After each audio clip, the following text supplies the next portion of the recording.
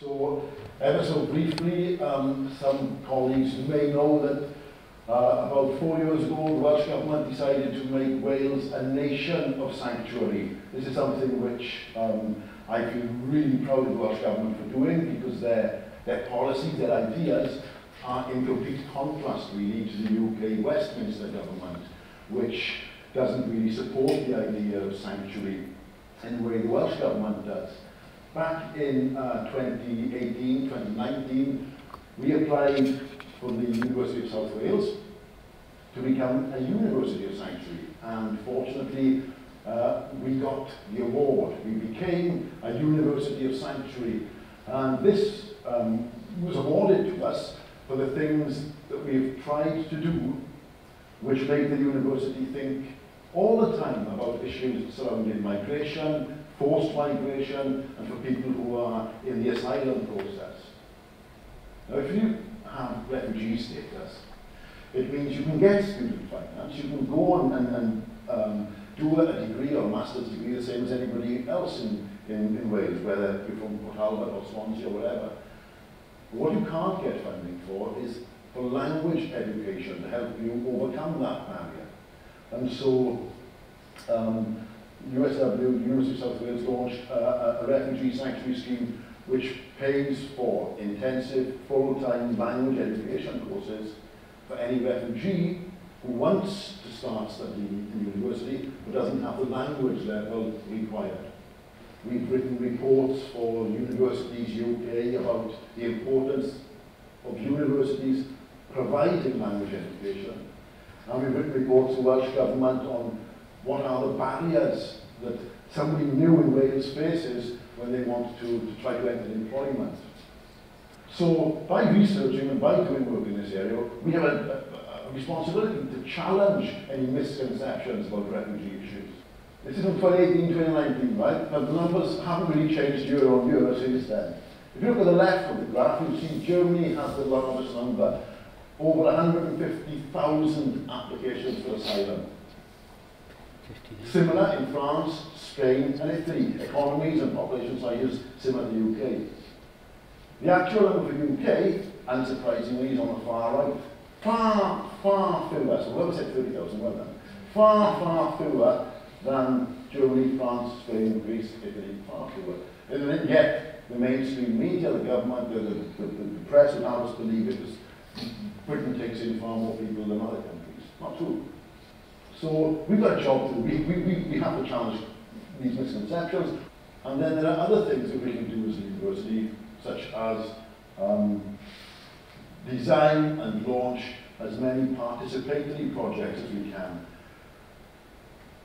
And what this does is allows researchers and lecturers and local people to come together with folks new to our community seeking sanctuary. And when the folks come together, of course, we create friendships, we break down misunderstandings, we form bonds, and we basically are all enriched.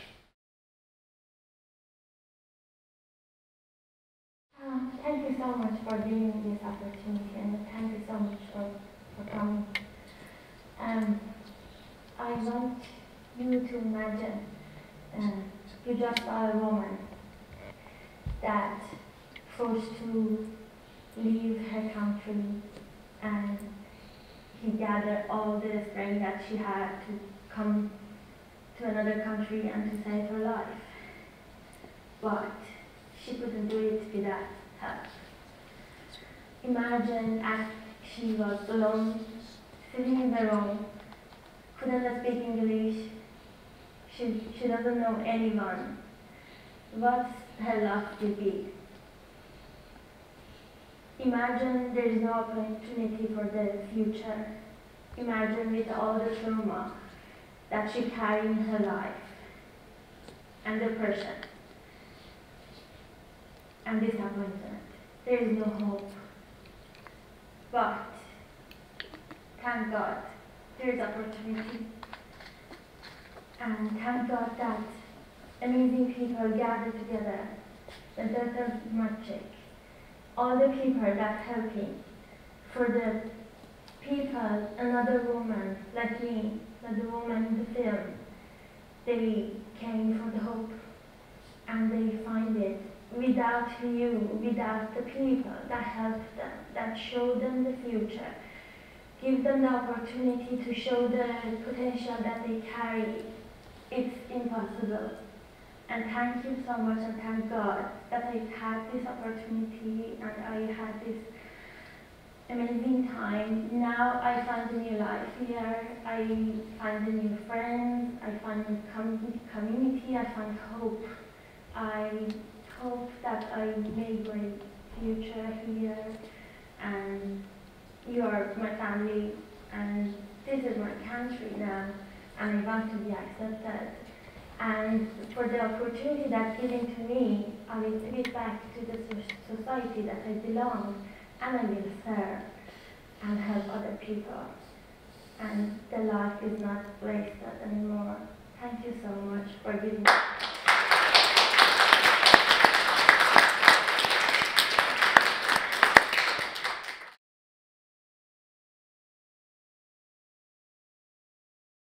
So the Speak to Me project started, as Diana said, in January 2020.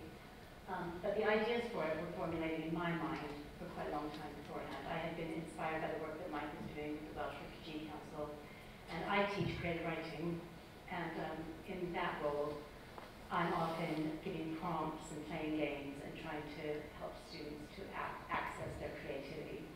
I teach writing non-fiction, so I know that it's important to be able to tell your own story, and I have various strategies to help people tell their stories. So I wondered if the work that I was doing with the creative writing students could be somehow added to the work that was being done in ESOL classes. And then the idea of partnerships came together, and the idea of that we would partner local English speakers, and that didn't mean just people that were born in England and Wales. I had students from Poland and from the Czech Republic that were interested in doing this kind of work, and they helped out too, with a group of people that had been resettled in the Pontypridd area for about 4 years at that point, Mike. So the idea was to partner those people, put them into partnerships, and give them creative tasks to do. So in all of these sessions, there was a time for the partners to come together and talk about various topics. I couldn't control what they were talking about, but they talked a lot. And at the same time, just about at this point, we got some USW student sound technicians to come along and start to record these conversations because they were so interested. And I wanted to have a record of them. And and we also had a photojournalist from India who came in and took some pictures. So that's why we've got so many lovely pictures. So what I started to see in this room was English was being spoken, but from a real variety of places and from a variety of experiences. But, next slide, we were closed down by COVID. So it was a 6-week project, and COVID put an abrupt end to it. So as Diana mentioned in her introduction, I had learned that I didn't want to stop. This was good work, but I was learning so much from it as well, and growing as a person, and my understanding was getting bigger, and I knew what I wanted to achieve. So we started an online group for women. That's when I met Ida. And it was an online group for women, and it was eventually, we called ourselves Cafe Chit Chat. We met once a week. It was the same format in that we'd all come into the room, we'd say hello to each other, we'd check in, and then I would set a task or a prompt or an idea, and partners would go into breakout rooms on Zoom and come, I'm looking at her because you remember, and coming back into the room, and then they would tell us what stories they had heard. So Mike and I started to coordinate together, kind of in a loose way, some walk and talk outings. They weren't regular, they were now and again when we got some money really to support them. And so in the last year and a half, we walked up Penavon, we walked other parts of Brecon, we did a walk across the Cardiff Bay Barrage on a very wet day. Food has always been a part of everything we do. Even online, we showed each other our food, didn't we? We were hosted by a group in Abergavenny to walk up Skirrid Bower. It's not as easy as it looks in that picture. It was quite a challenge, but we got to the top. There's Ida there. And it was, these things, the idea of walk and talk is to be outside, to be doing something, but also people are talking to each other. I speak to everybody on these trips, you know, just go from person to person, and we've all become friends, haven't we? So what's next? Everybody that took part in this, the feedback was that everybody gained from learning about each other's cultures. More we made. And from the English learners, from the refugees and asylum seekers, they said that they had found a confidence in speaking that they hadn't found in their traditional ESOL classes when they're learning grammar from a book. So Mike and I have just received some KEEP funding, not just, we've got some KEEP funding to create and deliver some classes to ESOL teachers, which talk about the participatory work that Mike does in workshops and the creative part of this that I try to add to this. And we're delivering it from January next year, which I realize is next month. When I was doing this, that's next month. And we're going to trial it with third sector organizations like Oasis in Cardiff, which support refugees in this area, but also with Adult Learning Wales, who I think a lot of their work is about English language education now, isn't it? And they're crying out for this kind of training for their teachers to enhance what they do. And Mike and I think you'd agree with me, Mike, we're not trying to replace anything to do with traditional ESOL classes. What we're trying to do is just add to it and enhance it. So I want to thank you for listening to me. I'm going to leave you with this lovely quote by Ellie Baker, who was actually a first-year student when we started, and she's since graduated with a first-class degree, and that's her lovely quote. So thank you very much for listening to me.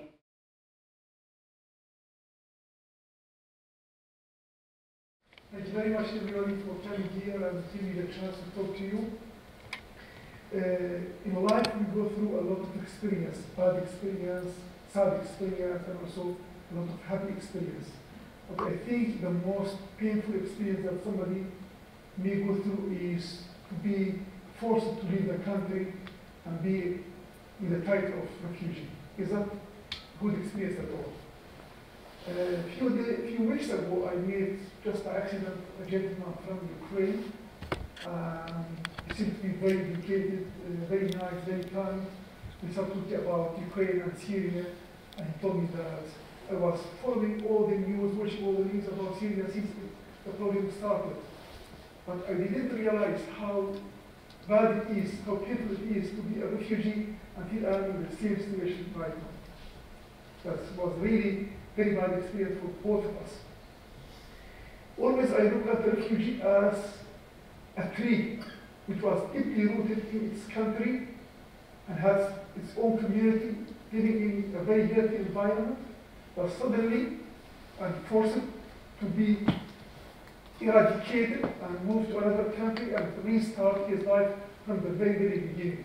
But he's not going to be a tree anymore, he's going to be a seedling, a very small seedling that needs a lot of care until it gets adapted to the new environment.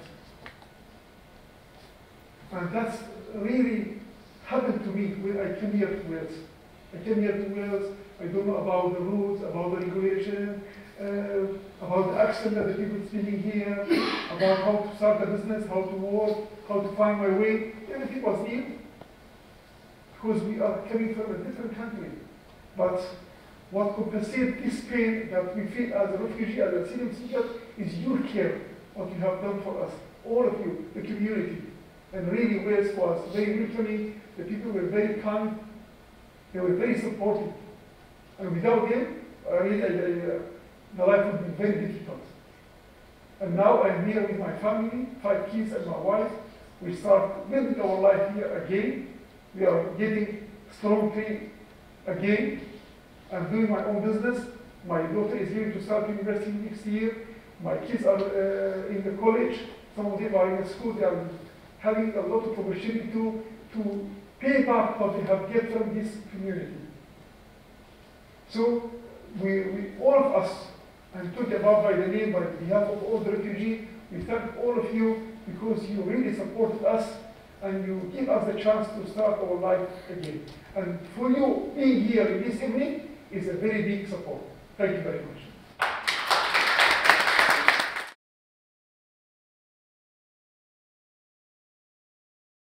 If you look at the title, Understanding and Supporting the Refugees, it's not a fragmented picture, right? It is a part of the whole world, the interconnectivity of the world and where do they come from. So that's what I'll try to do today in my presentation to talk about. And so if I want to give you the perspective that it might ask you, like, how many people seek asylum in this country, right?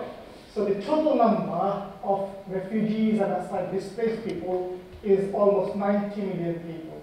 Correcting you that in this July, it has probably gone to 1 or 3, but it hasn't transformed into the global trends report. So I'm using the old report, so it's 1 year old by now. 90 million people are refugee and displaced, and among them, 27.1 million people are refugees, nearly 52 million people are like internally displaced people, and 4.6 million people are asylum seekers.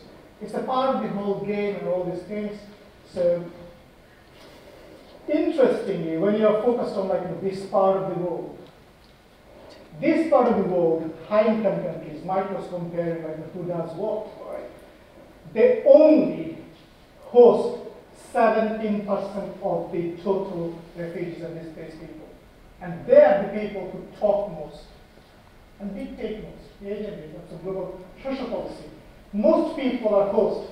83% people are hosted by low-income, low-middle-income, and upper-middle-income countries. So pretty much lower and upper-middle-income countries. 5 countries produce, if that is a word, my apologies. Most refugees, displaced people, come from 5 countries. Syria, Venezuela, Afghanistan, Sudan, and Myanmar. The United Nations Declaration of Human Rights, Universal Declaration of Human Rights, it says, for example, I forget sometimes, and I wanted to remind myself, all humans are born free and equal in dignity and rights. The Sustainable Development Goals says that it wants to ensure all women can fulfill their potentials in dignity and rights, equality. Do we know about dignity? What does dignity mean? I do not know. Would a refugee dignity be any different from a prime minister's dignity? Is my dignity equal to your dignity? Is Ukrainian dignity equal to Rohingya's dignity? Do we know? Do we need to know how they want to be treated in a dignified way?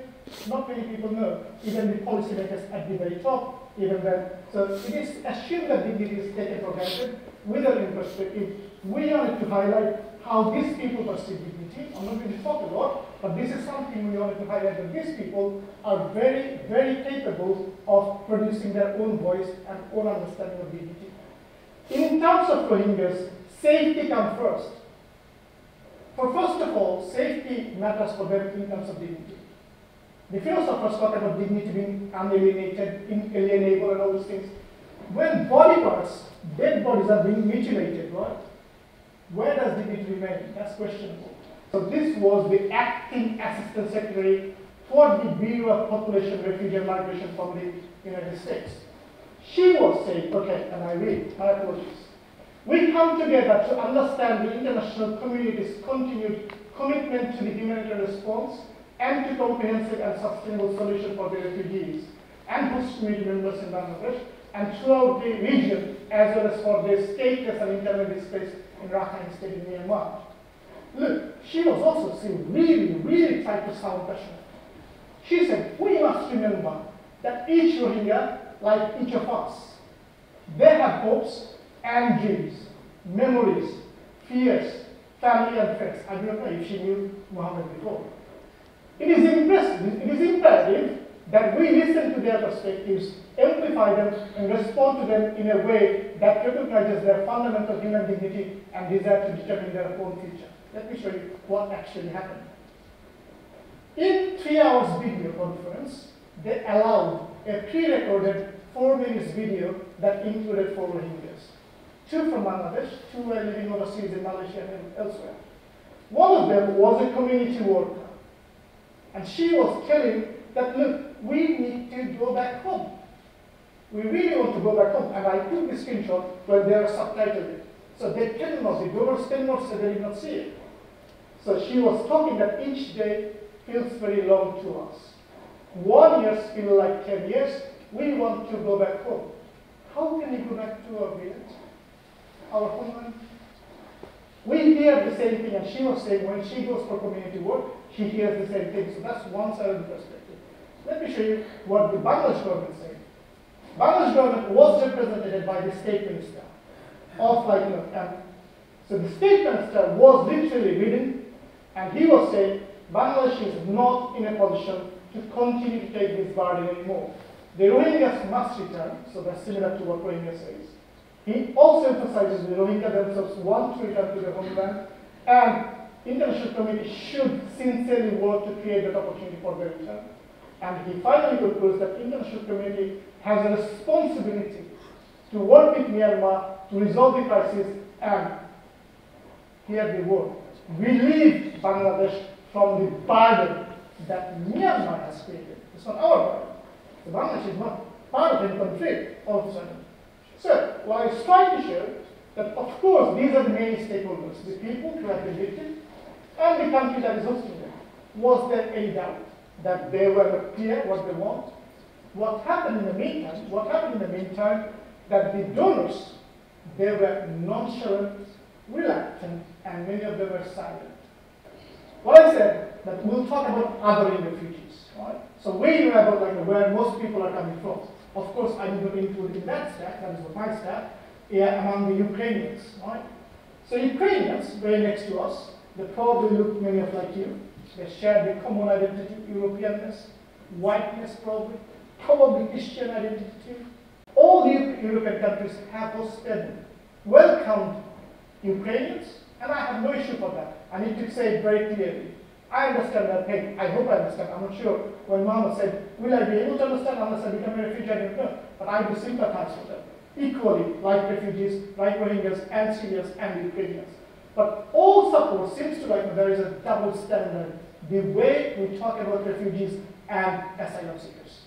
We are treating Ukrainians in one way, and rest of the others we are trying to treat differently. And this is from ODI, with all eyes on Ukraine, humanitarian support to our Horn Africa crisis missing action. So it's not only in there, in other parts of the places too. Hopefully it shows that it is not the right way to move forward in understanding refugees and asylum seekers. And on that note, I'm going to conclude. But thank you very much for listening. Thank you.